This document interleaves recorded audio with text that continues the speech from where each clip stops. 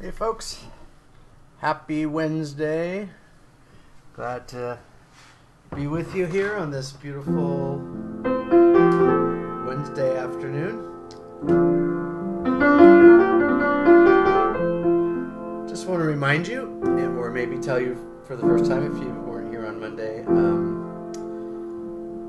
this Friday will be my last Facebook Live for a while. I'm heading away for a month of study leave.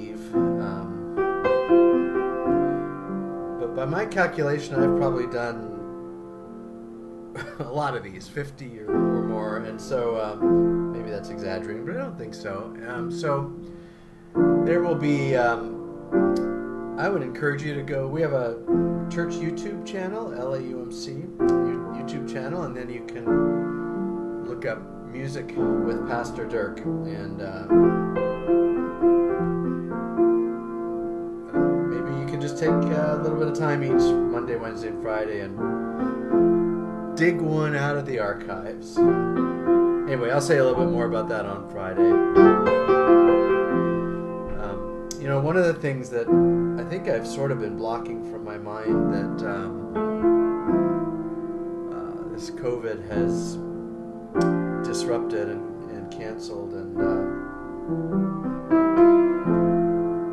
thrown into a tizzy is every summer for the last, probably almost 40 years, I've given a significant chunk of that summer to going on tour with our youth choir, Starfire Singers. For the last 36 or 37, Carol and I have led that group, and we've gone on tour with a show that we've written. And that was the plan this summer too. As we look at our calendars, there's a lot of us that are looking at our calendars, and we see that today it says Sparks, and we were supposed to be in Sparks, Nevada, doing CJ Cafe, building on our dreams. It's disappointing, especially I think for the people in the choir, the kids in the choir, and probably especially for the seniors. This would have been their senior tour, and those poor guys, they've had so many things disrupted and canceled and forever altered, and so say a little prayer for them. The good news is we are doing a virtual version of CJ Cafe, Building on Our Dreams Quarantine Edition, and we've been working hard on that, and that's going to premiere on August 21st at 7:30. So keep your eye on all the different social media from the church, because we're really excited about that, and we really hope you can tune in and be part of the virtual audience. And for the first time ever, Starfire will be able to tour to your living room, and you'll have a front row seat. So anyway, I thought for tonight I would just play a couple songs that I would be playing on tour if we were there. Of course, I'll do them a little bit differently than I would if there were a bunch of teenagers singing them, but this is just a reflection on building on our dreams, and the fact that nothing can keep us from that. Not COVID, not really messed up politics, not fear, not disappointment. Our dreams are alive and they're real, and we're going to get through this.